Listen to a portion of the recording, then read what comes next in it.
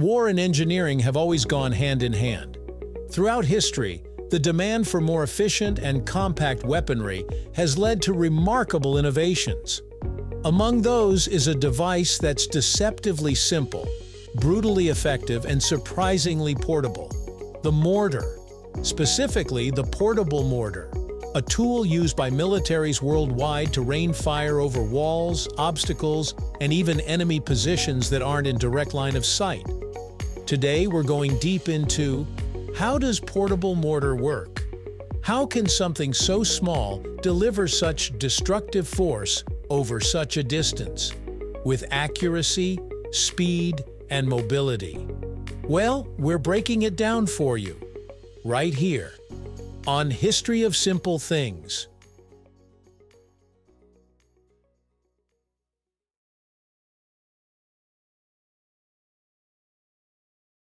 A portable mortar is a lightweight, man-portable, indirect fire weapon system that launches explosive projectiles called mortar shells.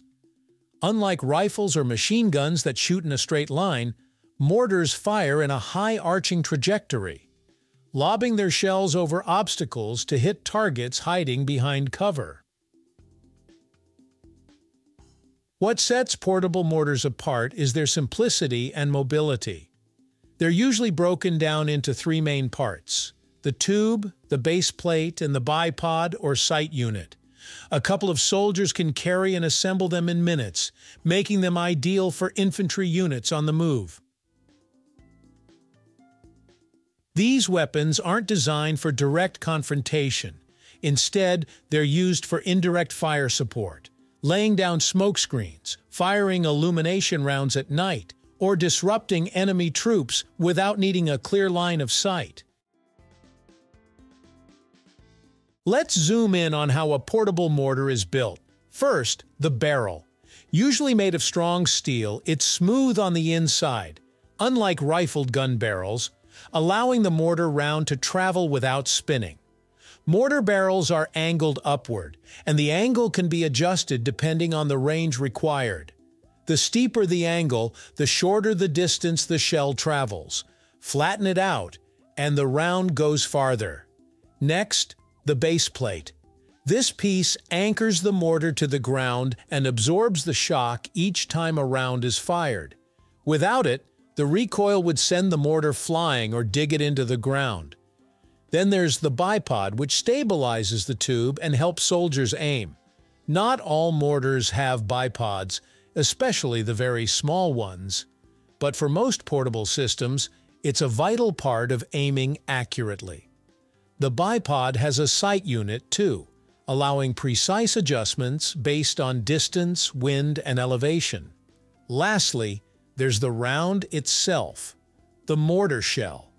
It's a self-contained explosive projectile with a tail fin for stability and a small propellant charge at the bottom.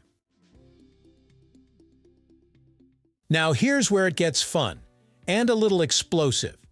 When a mortar round is dropped into the barrel, gravity does the first part. The shell slides down and strikes a fixed firing pin located at the bottom. That pin ignites a small primer in the round's base. This primer sets off a secondary charge, the propellant, which creates a burst of gas. That gas pushes the shell back up the barrel and launches it into the air. All of that happens in a fraction of a second. There's no trigger involved. Once the round is dropped, there's no turning back. It's coming out the other end. If the crew needs more range, they can attach increment charges, small ring-shaped boosters, around the tail of the mortar round. These burn off during the launch, giving the round extra speed and distance. Once airborne, the mortar round travels in a steep arc. It's not built for speed, but for vertical reach. Mortar shells fly high and descend steeply, which makes them ideal for hitting enemies behind hills, trenches, or buildings.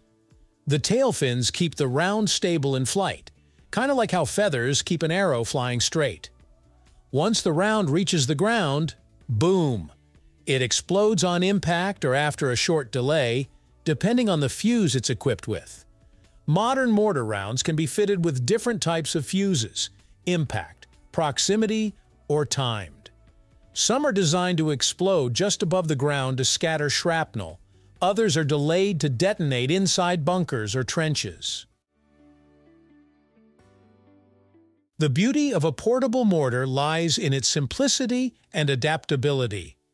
In tough terrain, jungles, mountains, cities, mortars thrive. They don't need a runway like planes or a clear path like tanks. You can carry them on foot, hide them behind a hill, and still hit something on the other side. In guerrilla warfare or defensive positions, that's a big deal. Plus, their rate of fire is impressive. A well-trained two-person team can fire 15 to 20 rounds per minute. That's a lot of explosive rain coming down in a short amount of time. Not to mention the cost is relatively low. Compared to guided missiles or artillery shells, mortar rounds are cheap and easy to produce. This means they're widely available, not just in militaries but also in insurgencies and rebel groups. Of course, it's not all sunshine and explosions. Portable mortars, while effective, aren't perfect. Their indirect fire nature means you can't always see your target. If the calculations are off, the shell could land in the wrong place, a scary prospect, especially in urban warfare. There's also the risk of counter-battery fire. The moment a mortar team fires, radar or sound detection systems on the enemy side can locate their position. That's why mobility is so crucial. Shoot, move, and hide. And like with all explosives, accidents happen.